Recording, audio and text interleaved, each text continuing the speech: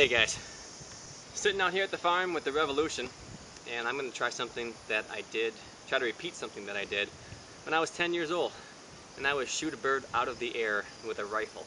Now before we get started on any of this, I got to make clear that, let me show you this. This farm is out here in the middle of nowhere.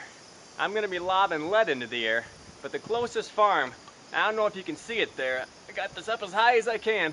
The closest farm's over a mile away. Actually, it's about 2 miles away. So there's no chance that any of these pellets are going to land anywhere near people at all. They're all going to be landing out in cornfields. I don't need to say it, do I? Don't do this in a suburban area. Don't be stupid. And if any of them come down, if it ain't a perfect kill, of course, I have a really fast follow-up shot with the semi-automatic gun. Let's get to it.